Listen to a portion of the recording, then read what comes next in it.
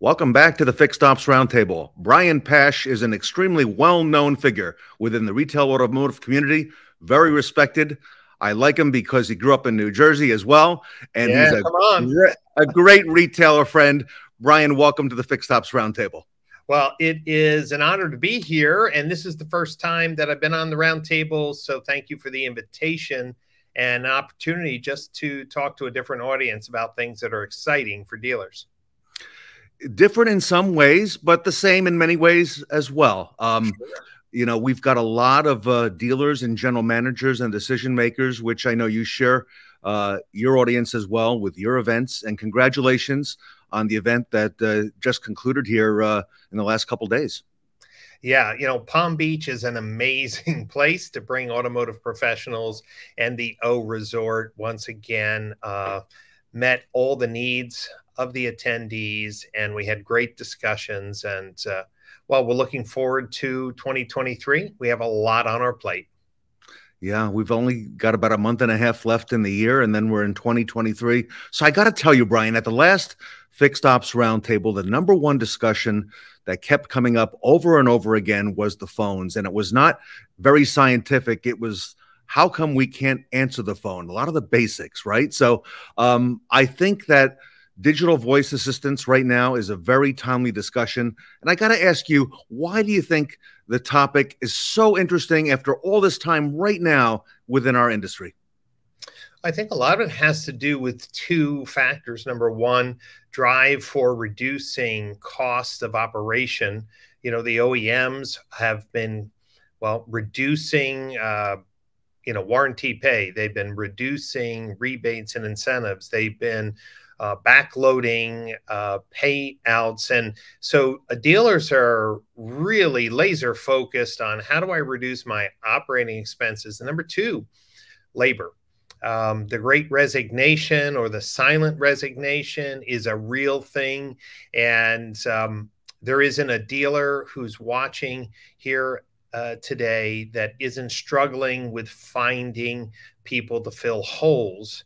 And what a digital voice assistant does is take those repetitive, easy, maybe even sometimes monotonous tasks off of the people that you want to retain, so they don't, want to jump out the window, and can focus on tasks that they can actually make more money on, which would be outbound calls to contact consumers who haven't been in a while for service.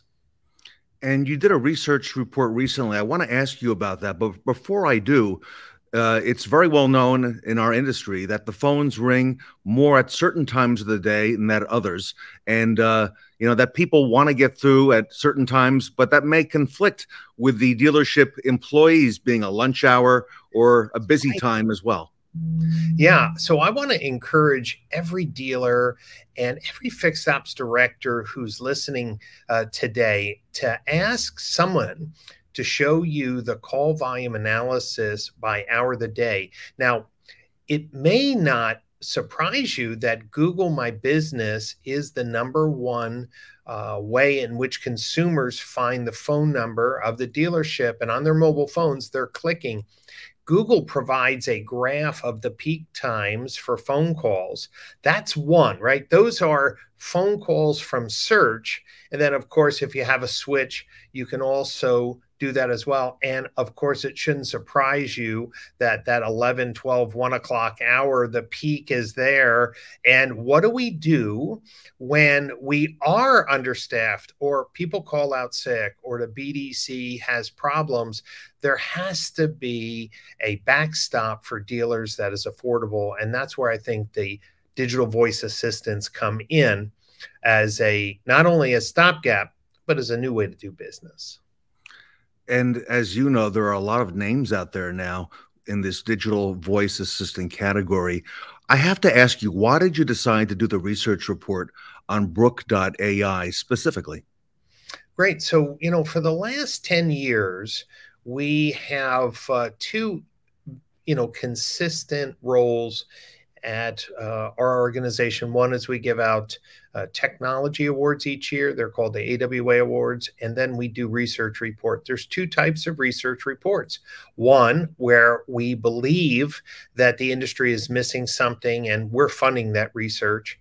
And then others are funded by the company like Brooke.ai because they understand we have a unique perspective and respect for the dealers. So we, in partnership with a company, when we do a research, we say, look, we want freedom to talk to your customers. We want freedom to talk to customers who've left you. We are going to talk to customers of other products. And what the research report does is twofold. Number one, gives a feedback loop to the company based on our research. And then we distill what we find and present it in a format that's much more meaningful than a case study. It's really a tool for dealers to evaluate different technology platforms in a more holistic way. Wow. Brian, what stood out to you when you were speaking to those dealers using Brooke? I think the first thing is almost everyone said they didn't believe it was going to work. Just flat out.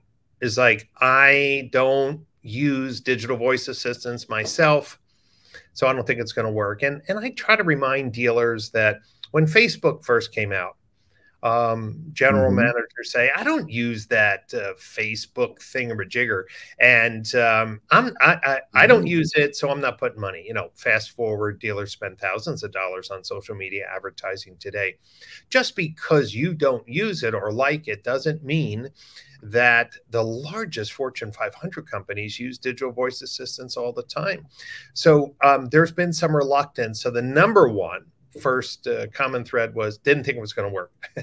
The second thing is they didn't realize how many dropped calls or missed opportunities they had.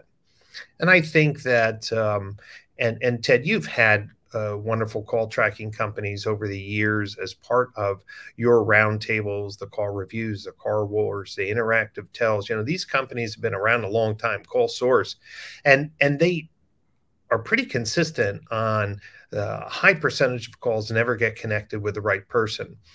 What the digital voice assistant research showed us is that much of this data has been around for so long, but no one had a solution. Meaning, if you looked at Car Wars presentation 5 years ago and today, it would probably show the same data. So what a digital voice assistant is doing is finally saying, here's a solution that would allow more of your customers to get exactly what they need on the first call.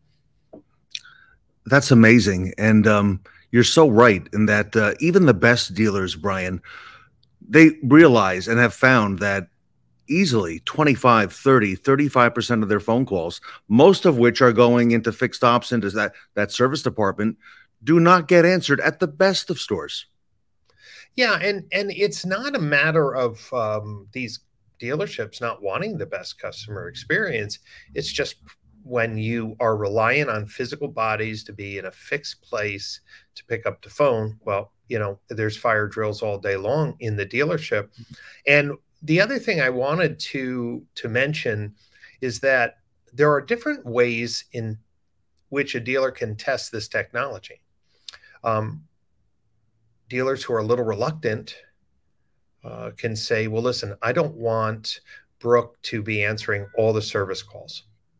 I don't want Brooke to be the number one. I want to put in a voice tree that says, press 1 to schedule a new service or change a service. Number 2, to check on the status of your vehicle. Number 3, order parts. Maybe they start with the phone tree as just handling those service appointment bookings.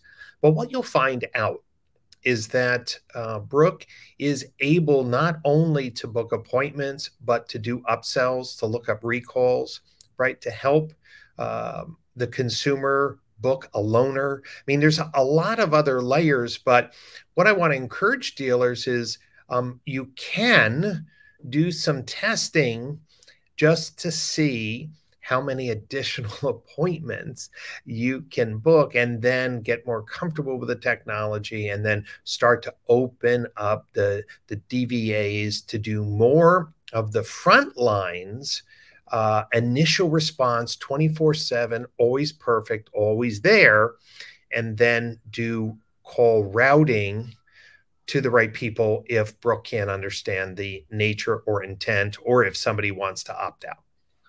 I've had a number of dealers, Brooke dealers, on the roundtable who started off with that overflow, if you will, overflow process, Yep. making the AI the second or third choice. And now, within a very short, I mean, months, Brian, they've come to the realization that they want the Brooke.ai digital assistant to pick up the call the first time right out of the gate because it's that effective. Yes. And, I have been a fan of this product category. The other players in this category are doing a wonderful job as well. And I think uniformly, and I don't think it's just because they're trying to sell the software, the testing that I've seen is you have to trust that the DVAs are your best first line approach, meaning putting IVRs in front of a digital voice assistant that can understand any really logical request doesn't make sense. But I'm also practical, Ted. People are afraid to mess up their, revenue stream for appointment bookings or anything that could possibly hinder their customer experience. And I'm just going to tell them, look, it's worse than you think. And you shouldn't be worried about the DVAs hurting business. It's really just the reality of where you are today. There's a significant improvement, and some dealers are seeing anywhere from 30 to 50% more bookings. And they're saying, well, where's this coming from? And I'm just saying, well, these are just people that were frustrated. Yeah, maybe they called another day, maybe, or maybe they went somewhere else. If you're in a metropolitan area, maybe 3 miles down the road, there's another dealer who could do the exact same service. So I think in competitive markets, the DVA is even more important. You mentioned the major metro markets. You and I grew up maybe just a few miles away from each other in metropolitan New Jersey, New York. And to say the least, Brian, it's a skeptical dealer audience here.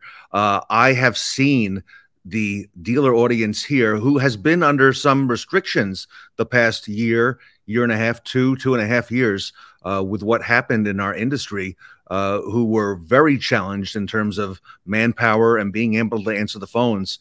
Very reluctant initially, as you said, to take on that AI, and now say, you know what, I couldn't do business without it. It's that powerful and that strong, especially on the service side. Yeah, Ted. And one of the other things that dealers should recognize is that Proactive Dealer Solutions, the company behind Brooke, in a sense, did exactly what Apple did, right? They blew up their iTunes player for their phone, right? And, I asked the executive team at Proactive, look, you're an outsourced call center, you do BDC work. Isn't Brooke kind of cannibalizing your own business? And I love their answer, saying, no, Brian, listen, it's making it more profitable for the dealer and us, meaning we have to staff people in the BDC. We have to encourage people. Who wants to keep on doing those same repetitive tasks? We want to enable our outsourced call centers to do those high volume tasks, right? Like those outbound calls, right? To get people in. Dealers will pay more, right? For an outbound call that results in a service booking than just handling an inbound call, right? So what I loved about it is the combination of the Proactive Dealer Solutions call center plus Brooke.ai really gives dealers the best of both worlds who want a real person there, or they want help with outbound calling, but they don't want to pay, right? Dealers, want to save money. They don't want to pay for the easy stuff. Let Brooke do the easy stuff. And then you could use the Proactive Dealer Solutions call center to do those outbound calls, declined service calls, lapse service calls. That's where the real money is. And that's like you said, that's the ones that we need to be focused on and need to be using our manpower for. So amazing with that. And not to mention, Brian, what about off hours? When I make a service appointment, it's not typically during the day. It could be 9:30, 10 o'clock at night. The dealership's closed, and on weekends, on Sundays, on holidays as well. Yeah, and we can minimize, well, people aren't expecting the dealership to be open at night, and I think we have to stop saying that, because technology, think about, I mean, Ted, you and I are old enough that we would remember we'd book our tickets through a travel agent, we get paper tickets, and Yes. God forbid we went to the airport without those paper tickets. We were in big trouble, right? I mean, now we're booking tickets, complex itineraries for travel, hotels, taxi camp. I mean, everything's Everything. done 24/7. So if I'm a busy schedule, my check engine lights on. I believe me, at 11 o'clock at night, I want to see if tomorrow at 10 o'clock I can bring that car in, because I got a busy schedule. And the nice thing is that Brooke.ai allows me very quickly to have a conversation, to confirm the appointment, and then to receive a confirmation via email or text. Yeah. And I think that we just need to stop making excuses that we're the only show in town, so people will put up with our antiquated processes because they need me. And lastly, it integrates with the technology we're already using, such as Xtime. So many dealers are using Xtime or a platform like it. Brooke integrates already with that platform amazingly well. And dealers have been using that now for 15, 20 years. So it just makes perfect sense to put the two and two together. That's right. And I think what you're going to see as more dealers hear about the performance improvements and the increased revenue that a digital voice assistant is providing, they're going to be asking for other integrations to other scheduling tools. And I know Proactive Dealer Solutions tech team is actively working on a number of the more popular integrations. So you know how it goes. Money moves markets. So large dealer groups who want integrations and want them quickly, obviously will open those doors with their vendor partners and make sure that Brooke has the access they need to properly dip into technician availability matrices and book appointments properly. Brian Pasch, last question for today. The research report that we referenced just a little bit earlier, that you highlighted these digital voice assistants and studied, for example, Brooke and their dealers. Would our audience, our Fixed Ops Roundtable audience, be able to get access to be able to see some of the high points in that and some of the data? Are you going to be making that available? And if so, how and when?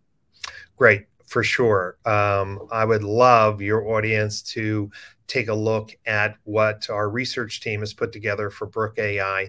All our research reports are available on a very easy website, brianpasch.com. It's easy to remember. If you know my name, you know the website, brianpasch.com, and right in the menu, you'll see research, and it will show our latest research reports, and you will see the Brooke.ai report there.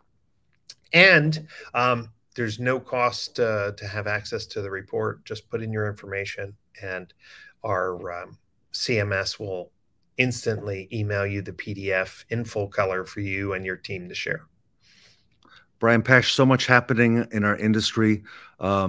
2023 is probably going to be a little bit different year than we've maybe had in the past. And I look forward to welcoming you back because I think there's so much to talk about within our industry, within variable and fixed, and it's really all one today. And it's amazing how our industry has quickly evolved and continues to do so. Well, Ted, looking forward to collaborating in 2023. And thanks once again for the invitation. And thanks for having the opportunity for me to talk about the great platform that Proactive Dealer Solutions has put together, Brooke.ai. And Brian, I want to wish you and your family a happy Thanksgiving as well. Thank you very much. Same to you. Brian Pasch here today at the Fixed Ops Roundtable.